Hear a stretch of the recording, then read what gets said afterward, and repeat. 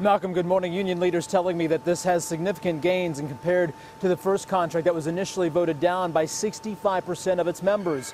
The vote expected to actually have results by this weekend, we could know. So that put union leaders, when they rejected the vote, back in the hot seat to where they spent the last couple of weeks trying to convince the rank and file to approve this second one. The 40,000 Yacht Fiat Chrysler members have been working under a contract extension. They will begin voting today with the results expected by the end of the week. Action News learning this morning many union members are frustrated with wage progressions, and that could pose an issue with the second contract. The big question this morning, what happens if this contract is rejected? The reality would put the UAW in a tough position, as it has to still work when doing negotiating contracts with General Motors and Ford. And as it relates to negotiations between the UAW and Ford and GM, UAW President Dennis Williams saying both companies are in a much better position financially speaking, so that will allow some of those workers for the General Motors and Ford to have probably even more gains because of their financial sustainability in terms of General Motors and Ford. We're live this morning in Detroit. I'm Nima Shafe, 7 Action News. Back to you.